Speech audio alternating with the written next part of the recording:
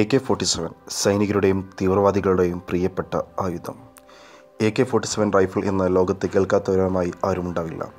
ലോകത്തെ ഏറ്റവും മാരകമായ കൈത്തോക്കിൻ്റെ പേരാണത്. AK47 assault rifle. യന്ത്രത്തോക്കുകളിൽ കിരീടം വെക്കാത്ത രാജാവാണ് AK47.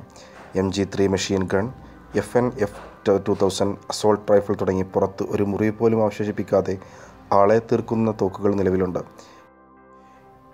എന്നിരുന്നാലും AK47 എന്ന തോക്ക് ലോകത്ത് സൃഷ്ടിച്ച തരംഗം തീർക്കാൻ പുതിയൊരു തോക്ക് ജനിക്കേണ്ടിയിരിക്കുന്നു. സോവിയറ്റ് യൂണിയനു വേണ്ടി മിഖായിൽ കലോഷ്നിക്കോവ് വികസിപ്പിച്ചെടുത്ത 7.62 mm assault റൈഫിളാണ് AK47. Russian കരസേനയിലെ tank കമാൻഡറായിരുന്ന കലോഷ്നിക്കോവ് 1941 നാസികൾക്കെതിരെ പടനയിച്ചുകൊണ്ടിരിക്കെ മാരകമായി പരിക്കേറ്റു. ആശുപത്രിയിൽ ചികിത്സയിൽ കഴിഞ്ഞ നാളുകളിൽ അന്നോളം നിർവഹിച്ചതിൽ ഏറ്റവും മികച്ച തോക്ക് എങ്ങനെ ഉണ്ടാക്കുമെന്ന ചിന്ത കലോഷ്നിക്കോവിനെ വേട്ടയാടി. കലോഷ്നിക്കോവ് വെറുമൊരു പട്ടാളക്കാരൻ മാത്രമായിരുന്നില്ല. ശാസ്ത്രജ്ഞൻ, എഞ്ചിനീയർ, എഴുത്തുകാരൻ, ആയുധരൂപകർത്താവ് എന്നീ നിലകളിലെല്ലാം മികച്ച തെളിയിച്ച ആളായിരുന്നു. ചെളിയും മഞ്ഞും ഉള്ളിടത്തും ഉപയോഗിക്കാൻ കഴിയുന്നവയായിരിക്കണം എന്ന് അദ്ദേഹം ഉറപ്പിച്ചു. 2 വർഷത്തെ പരിശ്രമത്തിന് ഒടുവിൽ കലോഷ്നിക്കോവും സംഘവും തങ്ങളുടെ പുതിയ റൈഫിൾ അവതരിപ്പിച്ചു. 30 റൗണ്ട് ഉപയോഗിക്കുന്ന ബീച്ച് ബ്ലോക്ക് മെക്കാനിസമുള്ള ഗ്യാസ് പ്രവർത്തക തോക്കായിരുന്നു അത്. ആ തോക്കാണ് പിന്നീട് തോക്കുകളുടെ ചക്രവർത്തിയായി അവരോധിക്കപ്പെട്ട സാക്ഷാൽ AK47. ഔട്ടോമാറ്റ് കലോഷ്നിക്കോവ് എന്ന റഷ്യൻ പേരിൻ്റെ ചുരുക്കെഴുത്താണ് AK47. രണ്ടാം ലോക മഹായുദ്ധകാലത്ത് സോവിയറ്റ് സൈനികർ ജർമ്മനിയുടെ സ്റ്റോം റൈഫിൾ എന്ന കൊച്ചി യന്ത്രത്തോക്കിൻ്റെ ശേഷി അറിഞ്ഞിട്ടുണ്ട്. അതിനെ വെല്ലുന്ന ചെറുയന്ത്രത്തോക്കായിരുന്നു അവരുടെയും ലക്ഷ്യം. യുദ്ധാനന്തരം റഷ്യൻ കരസേനയിലെ ടാങ്ക് കമാൻഡറായിരുന്ന മിഖായിൽ കലോഷ്നിക്കോവ് ഇതിനുള്ള ശ്രമം ആരംഭിച്ചു. പ്രഹരശേഷിയേറിയ ഒരു പെർഫെക്റ്റ് സബ്മെഷീൻ ഗൺ സ്വപ്നം കണ്ട് അത് ഡിസൈൻ ചെയ്യാൻ വർഷങ്ങൾ നീണ്ട ക്ലിഷ്ടമായ ഗവേഷണത്തിൽ ഏർപ്പെട്ട കലോഷ്നിക്കോവ് ഒടുവിൽ AK47 റൈഫിൾ കണ്ടുപിടിക്കുകയായിരുന്നു. 1947 യുദ്ധം കഴിഞ്ഞ് അത് നിർമ്മിച്ചു. അങ്ങനെയാണ് റൈഫിളിന് AK47 എന്ന പേര് വീഴുന്നത്. 1949 സോവിയറ്റ് ആംഡ് ഫോഴ്സസ് AK47 ഔദ്യോഗികമായി അംഗീകരിച്ചു. കുറഞ്ഞ ഭാരം, ലളിതമായ ഓപ്പറേറ്റിംഗ് സിസ്റ്റം, പ്രചണ്ഡമായ പ്രഹരശേഷി, കുട്ടികൾക്ക് പോലും അനായാസം കൈകാര്യം ചെയ്യുന്നതാണ്. ഇതൊക്കെയാണ് AK47ൻ്റെ വൈശിഷ്ട്യങ്ങൾ. കലോഷ്നിക്കോവ് ഡിസൈൻ ചെയ്ത തോക്കുകളുടെ ഏറ്റവും വലിയ പ്രത്യേകത അതിൻ്റെ ലൂസായ ഘടനയും ഇളകിക്കിടക്കുന്ന പാർട്സുകളുമാണ്. അദ്ദേഹം തന്നെ പറയുന്നത്, ഇതിൻ്റെ ഭാഗങ്ങളെല്ലാം വായുവിൽ നിൽക്കുന്നത് പോലെയാണ് ഡിസൈൻ ചെയ്തിരിക്കുന്നത്. തോക്ക് പ്രവർത്തിപ്പിച്ചുകൊണ്ട് ഇടക്കതിലേക്ക് മണ്ണ് വാരിയിടും കക്ഷി. എന്നാലും AK47 ജാമാകില്ല. വേഗത്തിൽ നിർമ്മിക്കാനും അസംബിൾ ചെയ്യാനും കഴിയുന്നതും ഒരു പ്രത്യേകതയാണ്. തോക്ക് ഡിസൈൻ രംഗത്തെ ഐക്യാണ് കലോഷ്നിക്കോവിൻ്റെ തോക്കുകൾ വിശേഷിപ്പിക്കപ്പെട്ടിട്ടുള്ളത്. സൈനിക പരിശീലനം ലഭിക്കാത്ത ആളുകൾക്ക് പോലും വെറും 1 മിനിറ്റ് കൊണ്ടേ ഈ തോക്ക് അസംബിൾ ചെയ്യാൻ കഴിയും. പരിശീലനം ലഭിച്ച അമേരിക്കക്കാർ 80 സെക്കൻഡും റഷ്യക്കാർ വെറും 30 സെക്കൻഡുമാണ് തോക്കുകൾ അസംബിൾ ചെയ്യാൻ എടുക്കുന്നത്.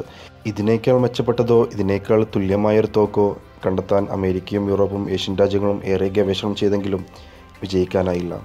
പാരമ്പര്യ ആയുധങ്ങളുടെ ചോരക്കളങ്ങളിൽ ഇന്നും AK47 തന്നെയാണ് ആധിപത്യം. ലൈസൻസോ അന്താരാഷ്ട്ര നിയന്ത്രണമോ ഇല്ലാത്ത ലോകത്തിൻ്റെ വിവിധ ഭാഗങ്ങളിലായി ലക്ഷക്കണക്കിന് AK47 ഉൽപ്പാദിപ്പിച്ച് വിപണനം നടന്നുകൊണ്ടിരിക്കുന്നു. വ്യവസ്ഥാപിത സൈന്യങ്ങൾക്ക് പുറമെ വിഘടനവാദികൾ, സ്വതന്ത്ര പോരാളികൾ, മാവോവാദികൾ, നക്സലുകൾ, സായുധ വിപ്ലവകാരികൾ, ഭീകര സംഘടനകൾ തുടങ്ങിയവർക്കൊക്കെ ഏറെ പ്രിയങ്കരമാണ് AK47.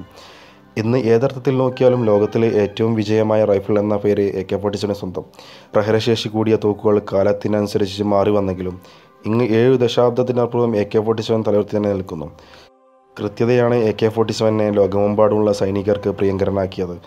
സൈനികരുടെ മാത്രമല്ല, തീവ്രവാദികളുടെയും പ്രിയം സമ്പാദിക്കുവാൻ AK47 കഴിഞ്ഞു. യഥാർത്ഥത്തിൽ പല കാര്യത്തിൽ മുമ്പിൽ നിൽക്കുന്ന തോക്കുകളുടെ സംയോജനമാണ് കലോഷ്നിക്കോവ് AK47 സാധ്യമാക്കിയത്. കാലത്തെ അതിജീവിക്കാൻ AK47 ശേഷി നൽകിയതും ഇതൊക്കെയായിരിക്കണം. 2 തരം AK47 തോക്കുകളാണ് ഇപ്പോൾ പ്രചാരണത്തിലുള്ളത്. AK47 1948 51 7.62 X39 mm.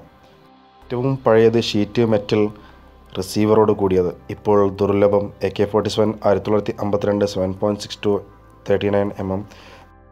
തടികൊണ്ടുള്ള പിടിയും ഹാൻഡ് ഗാർഡും AK47ൻ്റെ വകഭേദങ്ങൾ പലതും കഴിഞ്ഞ 70 വർഷത്തിനിടയിൽ പുറത്തിറങ്ങി. 100 വ്യത്യസ്തയിനം തോക്ക് നിരത്തി വെച്ചിട്ട് ഇഷ്ടമുള്ളത് തിരഞ്ഞെടുക്കാൻ ആവശ്യപ്പെട്ടാൽ 99% സൈനികരും തിരഞ്ഞെടുക്കുക AK47 തന്നെയായിരിക്കും. കൊച്ചുകുട്ടികൾക്ക് പോലും ഇന്ന് AK47 എന്താണെന്നറിയാം.